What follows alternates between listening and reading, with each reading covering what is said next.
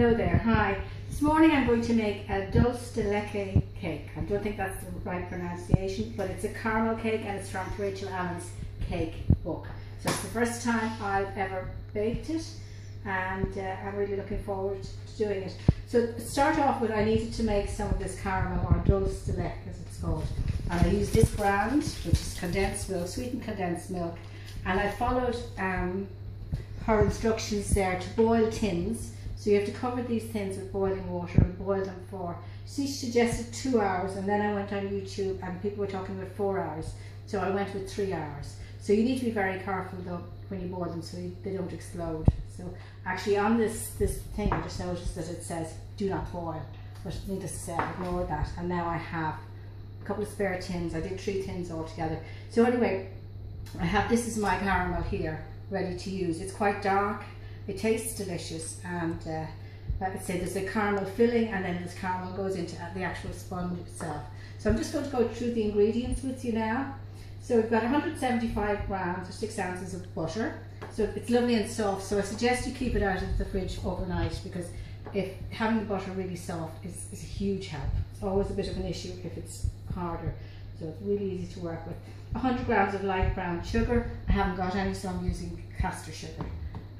1 teaspoon of vanilla extract, that's still in the press, I'll get it in a second. The 200 grams then of Dulce de Leche. I must look it up and see how you pronounce that, and which is that.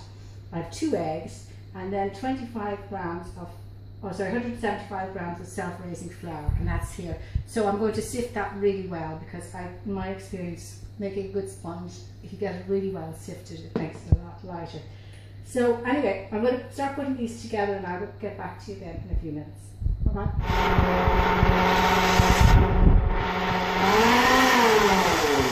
Now, I've turned that off. I put in I've creamed the butter, the sugar, the vanilla extract, and also that I put in the caramel, or the Dulce de Leche. It's gone in there. So I've mixed all those together, so I'm just going to take it out now and just push down the sides to make sure it's all incorporated. I just speak about the tins as well while we're on this. I've lined these, I use these silicone bases, or silicone little tins I find them very easy to work with. I've lined them with parchment paper, and I've also greased the sides of them very well to stop everything from sticking. I've also got my oven ready, and it's preheated to 180 degrees. So I am just going to work on this for a few minutes and then add the rest of the ingredients.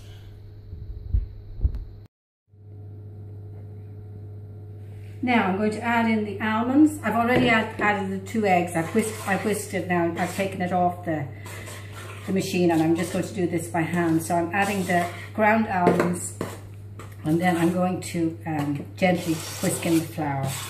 Sieve in the flour, I should say. So just for a second now, and I'll just go and get my sieve. And here I am back again. So I've got my flour here, and I'm going to be very gentle with the mixture. I'm finding the mixture quite surprisingly sort of dry. It's not a very runny mixture, so I hope it's all okay, but I followed the recipe. So I'm sure Rachel Allen can't be wrong. Anyway, I'm going to gently incorporate that to the mixture. I have to say, it does look incredibly dry to me, but we'll see. Here we go. So you can turn that off for a second, and we can get back to them. Mixture in 2. Okay, hi there. I've divided the mixture in 2, and I put it into my 2 silicone trays thingies. And like I said earlier on, I'm a bit surprised at how thick the mixture is. So be interesting to see. I hope all will be okay with it. But so I'm going to pop it into the oven now, and it'll be in there at 180 degrees for 25 minutes. So bye bye. See you soon.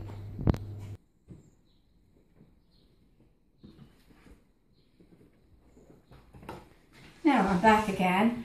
So what have we got here? I've got they came out of the oven after 25 minutes, so they're done. and I've left them cooling here on this wire rack for half an hour or so, and I'm ready now to put it all together. So I've made my topping, the filling and the icing. So that contains 50 grams of butter, softened butter, 175 grams of Dulce de Leche, and a teaspoon of vanilla extract, and 150 grams of icing sugar, sieved. So that's all been mixed together there. So I'm going to put it together now, and I'll take this side as the bottom, I think, and I'll pop it up there, and I'm going to ice it, and I'll be back to you in a second when it's all done.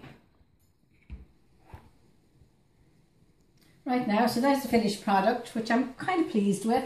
There's Rachel Allen's actual version. So mine one doesn't look too much different. So hopefully, I won't be able to cut it till tomorrow because I'm bringing it in for a birthday girl tomorrow. So I shall certainly take pictures of that and show you a slice of it and let you know what everybody thought of it. All right. So great baking. Bye bye. Okay, it's the day after my cake baking yesterday, and this is my Dulce de Leche cake, and it went down really well, so I'm very happy with the results. I was a little bit worried that it would be dry because the mixture seemed to be quite heavy going into the tins, but no, it was absolutely delicious, and my cameraman there just had a piece. So what did you think? It was nice. Great. So anyway, well done. So great baking, everybody, and I'll be back hopefully in a couple of days with a cola cake. Bye bye now.